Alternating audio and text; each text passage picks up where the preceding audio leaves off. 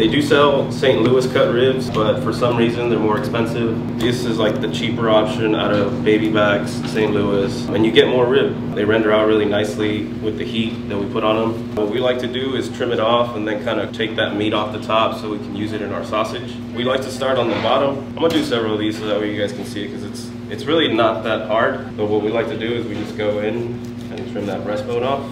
The ribs usually always have like this little skirt in the back, and we like to take that off mostly because we like a nice even coat of rub. Last piece off the end, just because there's no bone there. This is gonna burn anyways, so we'll take that little piece off there. Salt first, and then we would pepper it. So we do the bottom first because I learned a long time ago that top is usually the presentation part, and we want it to look nice and even. We don't want any of that, you know, pepper, that seasoning, anything that we put on here to kind of fall off. These ribs are going kind of with the bone side towards the fire. That's how we like to cook them. If we were to flip them the other way, they would cook kind of similar. The bones just wouldn't like kind of pull out that much. Here we got pork belly. These we buy at HEB, as you can tell by the sticker. We use it every single day here in the restaurant. Sliced belly, which we season up really simply. We use our brisket rub. Saturdays, we like to serve burnt ends. Yeah, when you hold these like in the warmer, do you hold them in like the simple syrup that you cook them in, or do you like take them out and then dump them back in? So we just hold them in the same syrup that they sit in. This what gives them that candy taste. It's got one kind of bigger muscle here, and then it has this like weird flappy thing here as well. We're gonna trim off the flap and try to maintain this muscle as much as we can, just keep it intact as much as possible.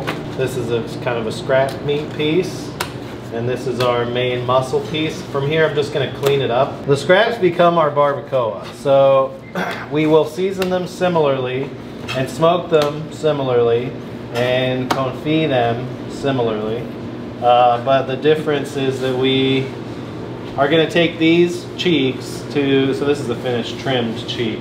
But that's pretty much it. That's kind of what we're looking for right there. Trim them, season them, smoke them, and then we put them in a beef fat confit. All of our fat we trim off of our briskets gets ground and then cooked on the stove or in the oven until all the moisture is gone, and all we're left with is liquid beef fat. We strain that out, and then we just, after these are smoked for about 4 hours, the crust is set. And you'll see the beef fat confit out here today. We'll put them in there and cook them nice and low and slow on the smoker until they're tender, and then we just pull them out and check them for tenderness, and then we just slice them like a brisket. It's all connective tissue and like collagen in there, and that's what makes a fatty brisket or a beef rib so tender, because this is all collagen that'll break down and turn into gelatin.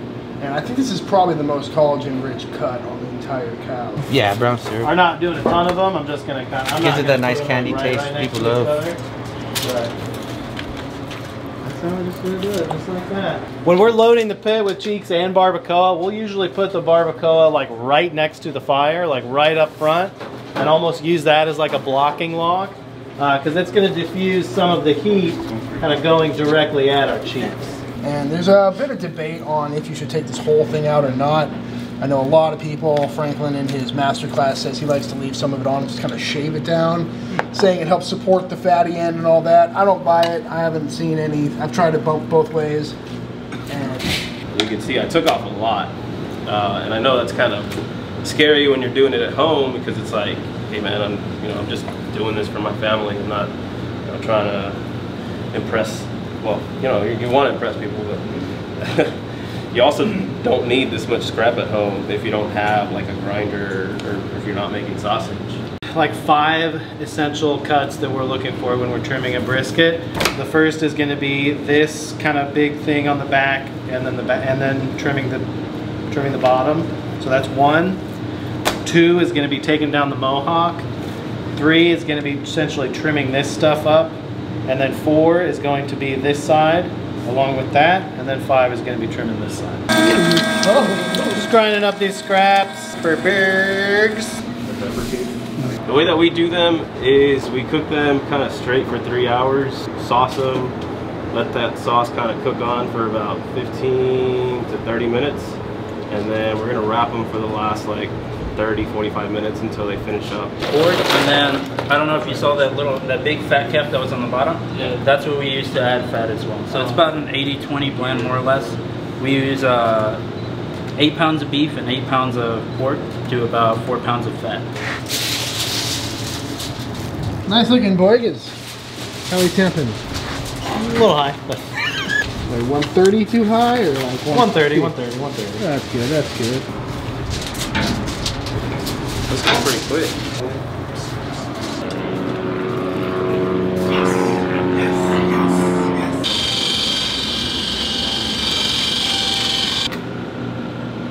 Nice wean.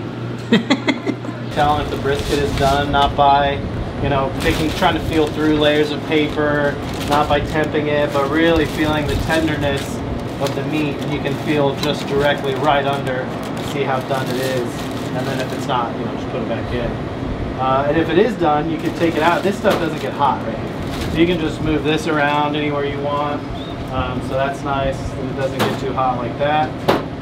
And then, like we talked about when we were carving, so we're going to cut this in half, take a few slices off of it, take a few slices off of this side, then we can put those cut sides back together, and then just form the foil kind of around that new shape.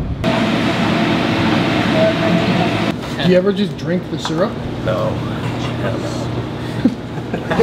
Do you ever put it on pancakes? No, I've never tried it. I do like to throw it on top of the ribs sometimes. It's already been rested. If you guys want to grab a glove, you guys can kind of feel it. So that way you can kind of see what a finished brisket feels like. That cut in like towards me, because I like to hold this back part like with my hand. Because if I go the other way, this part is likely to shred up. It cooked really fast yesterday because it was kind of hot. It was kind of hot yesterday. This is the foil boat, yeah. You guys can see. So we'll have still pretty moist. This is a hard brand brisket, so that's why it's gonna look pretty good.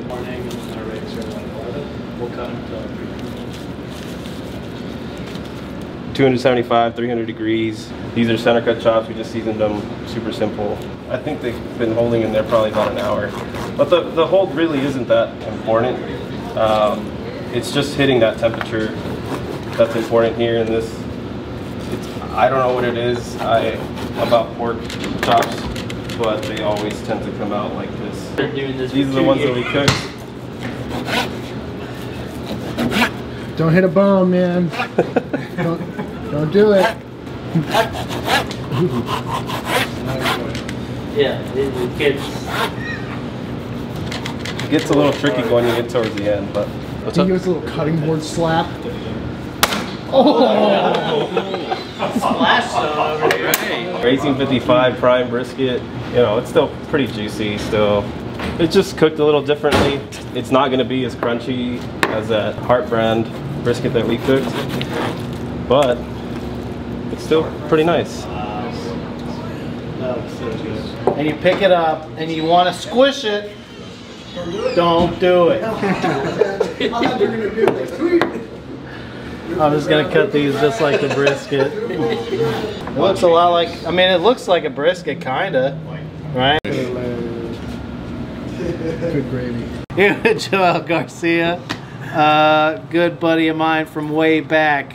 Teddy's Barbecue, Westco, Texas, South Texas, down here in the valley. Me and Brad came down here to do a class with these guys, see the new setup, check out the pits, teach some of the good people of South Texas how we do some old school and some new school barbecue. How was the day, man?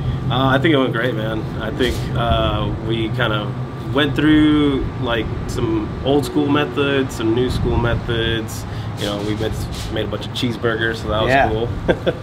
So I think it went well. I think our participants learned a lot. So everybody went home happy. It was a great day. So we came down to your class. Now you got to come up for ours. Now, yeah. So, all right. Yeah, that sounds awesome. All right, man. Well, thanks for having us, dude. I appreciate it. It was a great time, buddy. Thanks again, as always. Thank you.